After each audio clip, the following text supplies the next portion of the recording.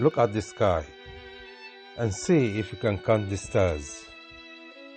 That's how many descendants you will have. Welcome. Thank you for praying with us today. The season of Lent has begun. It is a time of contemplation and renewing our relationship with God to prepare ourselves for the joy of Easter. Wherever we are, God is with us, here and now. Let us pray. Compassion and forgiveness belong to the Lord. Let us then turn and ask God's mercy as we confess our sins.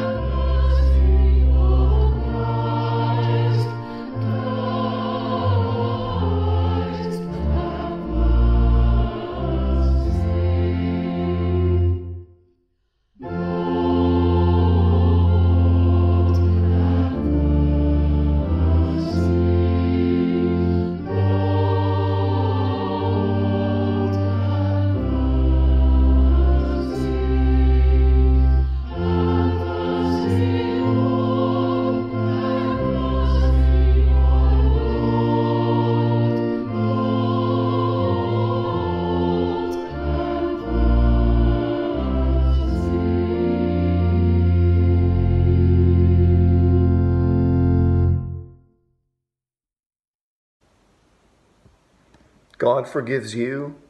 Forgive others. Forgive yourself. Through Christ, God has put away our sin. Let us approach our God in peace. Amen. Almighty God, through prayer and discipline, may we participate in the mystery of Christ's suffering, and by following him, may we come to share in his glory, through Jesus Christ, our Lord. Amen. The Bible is a living story. Let us listen for what they are saying to us now. The story contains two gifts from God. First, Abraham is promised a son and many descendants. Second, God promises the promised land to them. Without any evidence, Abraham trusts God's faithfulness. A reading from the book of Genesis. Later the Lord spoke to Abraham in a vision. Abraham, don't be afraid. I will protect you and reward you greatly. But Abraham answered, Lord, all-powerful, you have given me everything I could ask for, except children. And when I die, Eliezer of Damascus will get all I own. You have not given me any children, and this servant of mine will inherit everything. The Lord replied, No, he won't. You will have a son of your own, and everything you have will be his. Then the Lord took Abram outside and said, Look at the sky and see if you can count the stars. That's how many descendants you will have. Abram believed the Lord, and the Lord was pleased with him. The Lord said to Abram, I brought you here from Hor in Chaldea, and I gave you this land. Abram asked, Lord God, how can I know the land will be mine? Then the Lord said to him, bring me a 3-year-old cow, a 3-year-old female goat, a 3-year-old ram, a dove, and a young pigeon. Abram obeyed the Lord. Then he cut the animals in half and laid the 2 halves of each animal opposite each other on the ground. But he did not cut the dove and the pigeon in half. And when birds come down to eat the animals, Abram chased them away. As the sun was setting, Abram fell into a deep sleep, and everything became dark and frightening.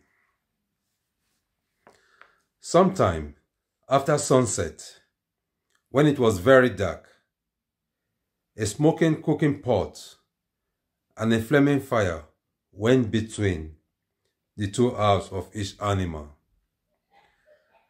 At that time, the Lord made an agreement with Abram and told him, I will give your descendants the land east of the Shihor River on the border of Egypt, as far as the Euphrates River. The word of the Lord. Thanks be to God. Take me as I am, so I want to be. Set your seal upon my heart and live in me. Take me as I am, so I want to be.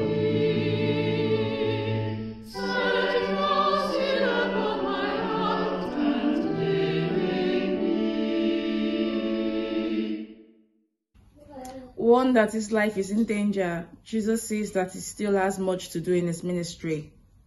But the time is coming soon when the people will see his entry into Jerusalem and finally recognize him for who he is.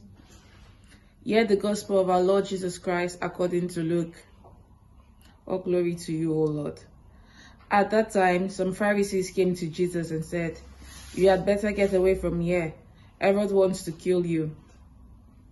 Jesus said to them, go tell that fox, I am going to force out demons and heal people today and tomorrow, and 3 days later I'll be through. But I am going on my way today and tomorrow and the next day. After all, Jerusalem is a place where prophets are killed. Jerusalem, Jerusalem, your people have killed the prophets and have stoned the messengers who were sent to you. I have often wanted to gather your people, as a hen gathers her chicks under her wings, but you wouldn't let me. Now your temple will be deserted. You won't see me again until the time when you say, blessed is the one who comes in the name of the Lord. This is the gospel of the Lord. All praise to you, O Christ. In the name of the Father, the Son, and the Holy Spirit. Amen. There are 3 major points from our gospel reading today. The first is the Pharisees and Herod.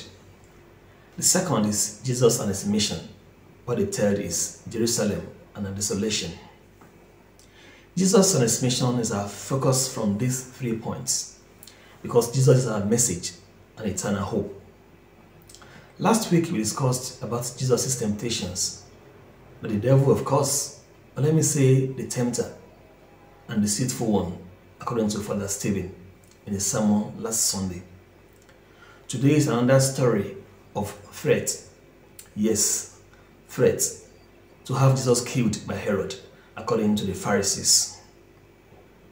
Looking at the passage carefully, one might see that the threat is likely to be a serious one, because Herod had just killed John the Baptist and putting John's head on a platter for a little girl at the request of her wicked mother.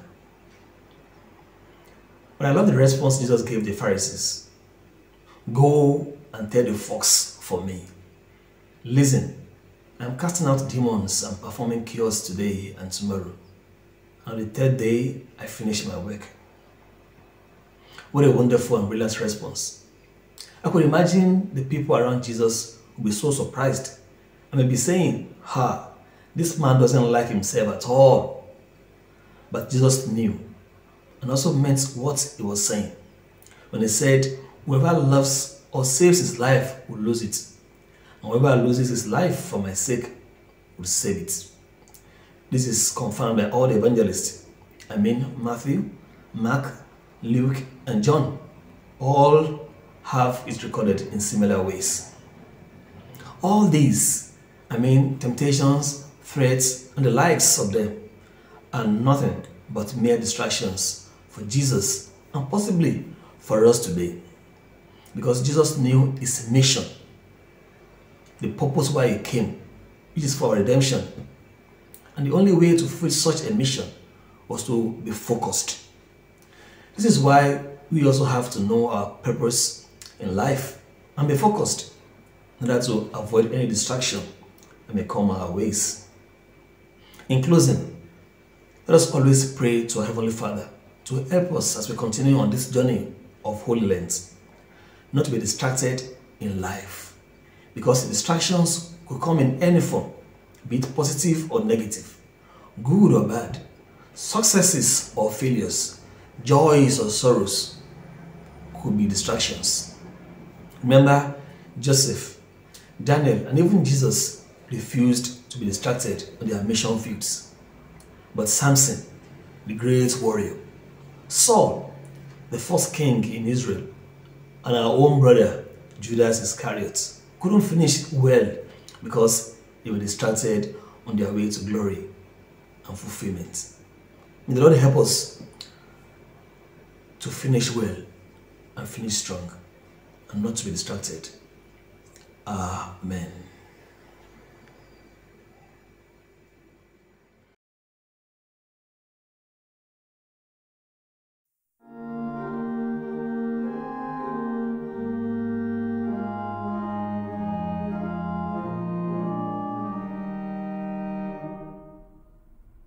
By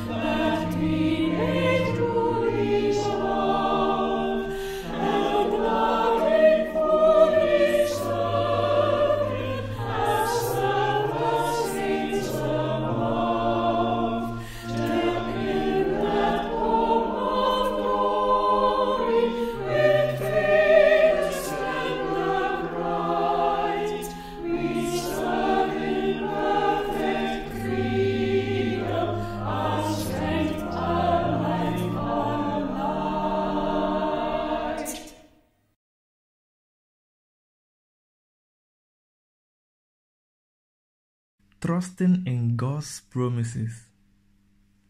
God's mercy washes away our past mistakes and regrets, helping us to move forward in faith and love.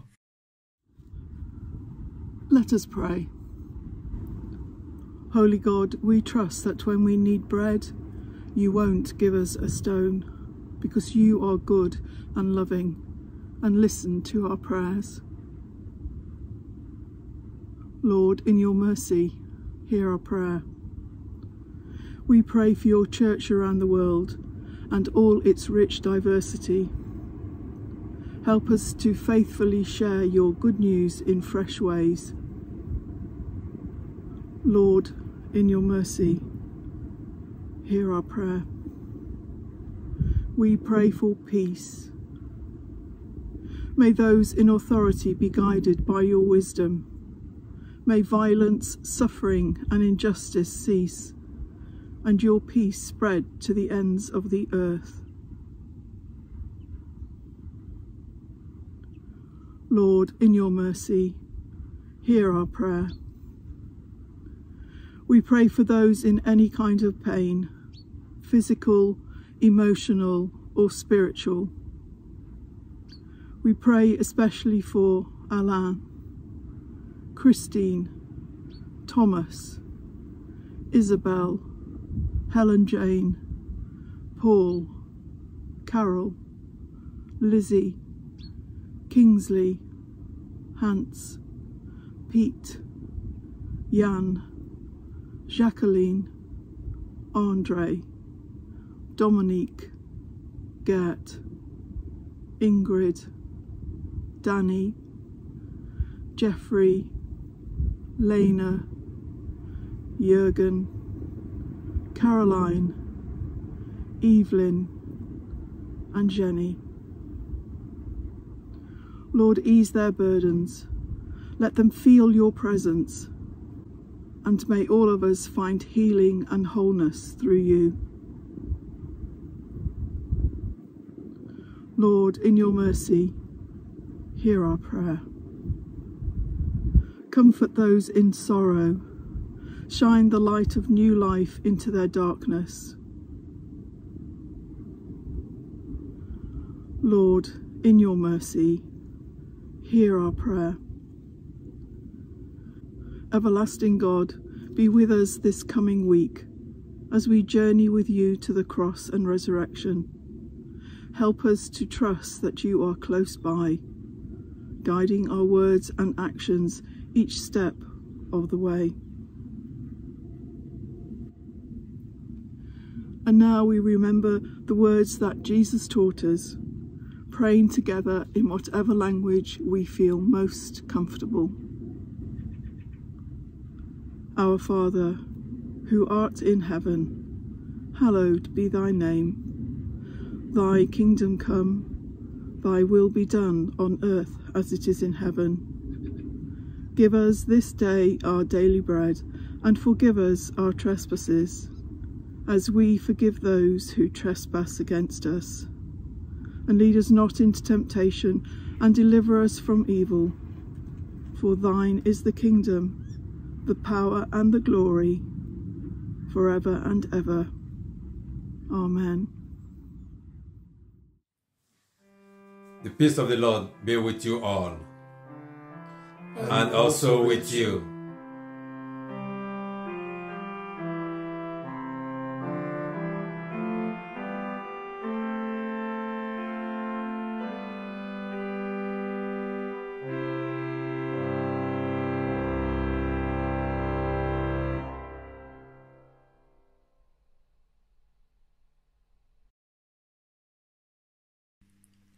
God's seed has been planted in us.